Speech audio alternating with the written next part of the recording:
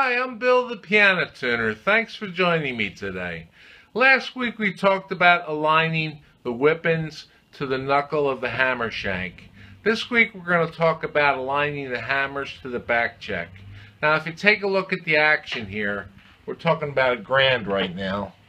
Here's your hammer and here's your back check. Now what you want to do is align the hammer directly in the center of the back check. Now in the shop you would normally have the action and you will be looking from the back toward the back of the hammer, the back check and the front of the hammer here, and you will align it that way. This is the tool you would use for aligning back checks. It's a spoon bender.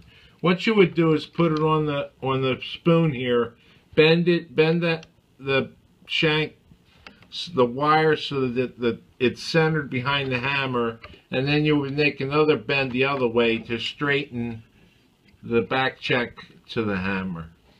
And that's what you do with a grand. Now on an upright, take a look here. Here's your back check, here's your catcher. What you want to do is align the back check so that it's directly in center of the catcher. And the same thing goes here. You would use your spoon bender, bend the wire over so the back check is lined up, and then do a bend the other way to straighten the back check so it's directly straight with the catcher. That's what I have for you this week. I hope you have a pleasant week. I'm off to tune pianos. We're perfecting each note one key at a time. See you next week. Bye-bye.